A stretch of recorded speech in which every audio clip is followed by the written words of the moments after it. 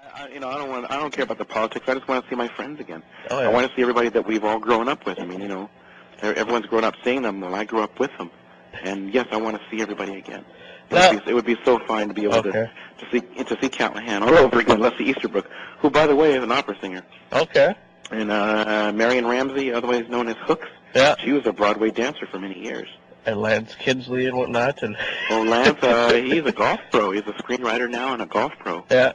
Let's see, Tim Kazimierski, Mr. Sweetshot. Yeah. He's a very famous screenwriter now. He writes a lot of episodes for The World According to Jim. Oh, jeez. Because he and Jim are very, very good friends. Wow, that's amazing. I did not know that. Yeah, that is. And then G.W. Bailey is playing the co-police officer on The Closer with Kira Sedgwick. Oh, wow.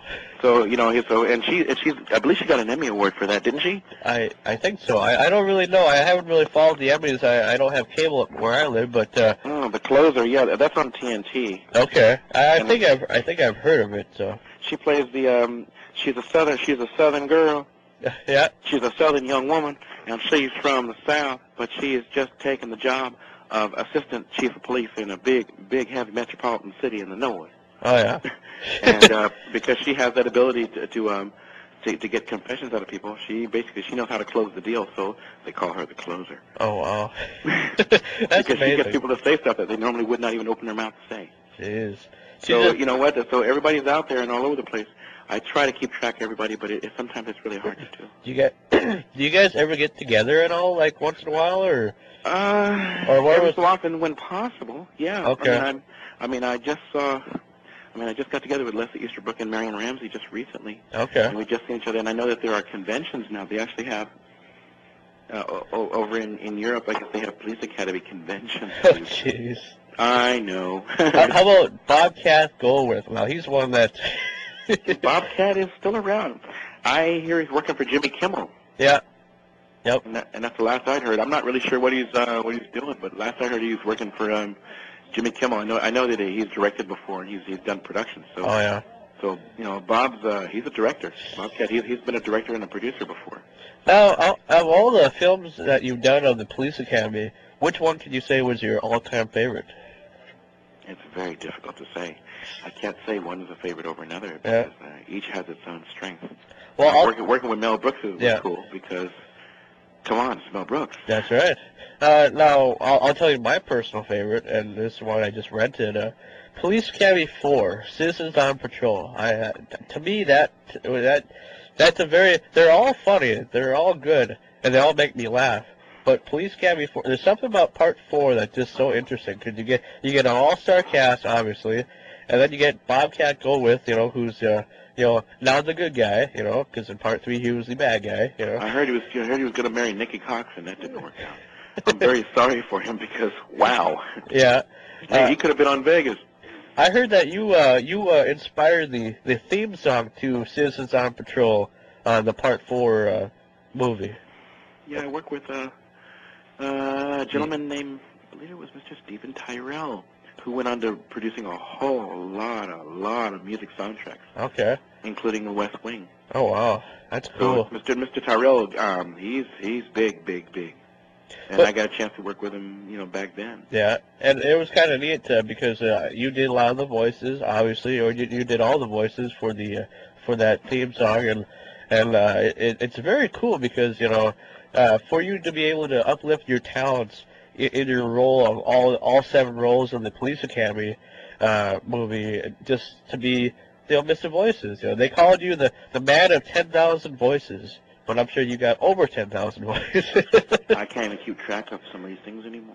Now, I've seen a few bits that you've done on the internet, or that you put on your MySpace page. I'm actually on your MySpace page right now as we speak. You put a few of your videos that you put on there. I like the Led Zeppelin one. That's pretty interesting. I'm glad you enjoyed that. And how you sound a lot like Wolfman Jack in the beginning. That's I got to meet Wolfman. He was a good guy. He was a really good guy. I got to meet him a couple of times, and last time I ran into him, he was just before he passed away. He was we were in Washington D.C. Oh, wow. He was doing some kind of a specialized radio program. Okay. And he was really nice. And you know, I sure do miss folks like him. Oh yeah, because you know there'll never be another one like him. Obviously. No. That ain't gonna happen, baby. Oh, and then how you howled at the end or whatever, you know, that's funny.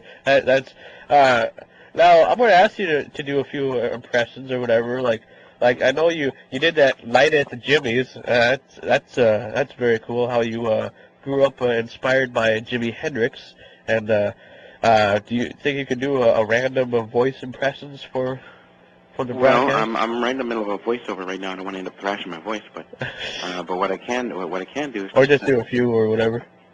Jeez, well, I'm trying. In what context? Oh, just whatever you think the public will like. Whatever you think that up here in northwest Minnesota. I tell you what, I appreciate, you know, just even having a career is been a wonderful thing, man. Yeah. I mean, you know, each sound, everybody asks me which one's my favorite. I can't really say because that's like asking which one of your kids do you like better. I really can't answer that question that way. Well, let's see. I don't even know. I like your robot one or your Kung Fu Master or whatever. That's funny. That's. Oh, speaking of which, if everybody wants to have a little bit of fun, they can go to UGO.com and they can play the video game. Oh yeah, yeah. Did you do that? That's where I did that for the UGO company. No, I did not know that. They have a little they got a little like a Jeopardy type of game show where you get the multiple choice answers, and if you get the right answer, you get. But if it's the wrong answer, you know, stuff like that. And it's good because a lot of the questions are related to movies and television. Yeah. And there's a lot of fun. Oh, okay. I think I know what you're talking about now. I think you did like 40 questions or whatnot, like name the something like that. And then you like name the sound effect or something like that. Yeah, There'll be a lot of fun with that. Yeah. I've seen that, and I've actually played that a little bit. That's cool. But all in all, now in your career, and I know you've had a good career so far. Do you think that the acting community will? I mean, besides the police academy, do you find yourself maybe in a future role here later on? Like like something different, or maybe even a serious role or something? Well, there've been some. Well, like I said, I've gotten into independent film now, so. Okay. There are going to be lots of things that are going to come up over the next few weeks and months. You know, there will be more things that are coming. The new film with I ended up getting a very interesting time to work with Tom Hanks' son, Colin. Oh, really? You remember him from Orange County? Yes, I do. Well, he's got a film that was directed by Mr. Sean McGinley. It's called The Great Buck Howard. It's Tom Hanks and his son Colin. They're working together for the first time. Oh wow! And it's John Malkovich. Okay. It's different. It's called The Great Buck Howard. I can't even describe it to you, but it's along the lines of if you enjoyed The Illusionist and what you call The Prestige, it's heading along in that direction. Okay. But I think everybody will like it. And also the new National Lampoon movie from the folks that brought you Van Wilder. Oh, you're gonna be in that one, huh? It's called RoboDoc. RoboDoc, okay. Written by a doctor. Okay. It's kind of like if Van Wilder got a medical license, this is what you'd probably see. Okay. Wow. With Alan Thicke and David Faustino. Oh, jeez, that's. So it's we just wrapped production on that. Have you done a lot of stuff for National Lampoons before, or is this your first time? No, it's my first time meeting them. I'm looking forward to meeting the folks over there because the folks that brought us National Lampoon magazine. Yeah. And that wonderful magazine article issue that no one will ever see again, from the 70s, late 70s, early 80s. It's called "If You Don't Buy This Magazine, We're Going to Shoot This Dog." Oh, okay. You remember that one with the Jack Russell Terrier? I think I do. It's been a long time. I'm only I'm only 23, so I just. But that was, you know what, that cover is still controversial. Okay. Really? Yeah, the one with the Jack Russell Terrier with the 44 Magnum at his head. And his little eyes are going. and the title says, "If you don't buy this magazine, we're going to shoot this dog." Oh, they got in so much trouble for that. I suppose because they don't want people shooting their pets, you know. Well, you could tell. Well, it looked too real, I'm afraid. Oh yeah. But you know what? Working for Lampoon's great. Oh yeah. You ever get to meet like Chevy Chase at all, or anybody? Or God, Chevy I met years ago. Oh, I tell you what, I'm glad I wasn't a part of it, and that's that roast where they roasted Shatner. Oh. Oh gosh, that was so cruel. Wow. Lisa Lampanelli is mean, man. Yeah, yeah. Well, I ended up making the mistake of being in the audience one night, and she decided to just tear into me.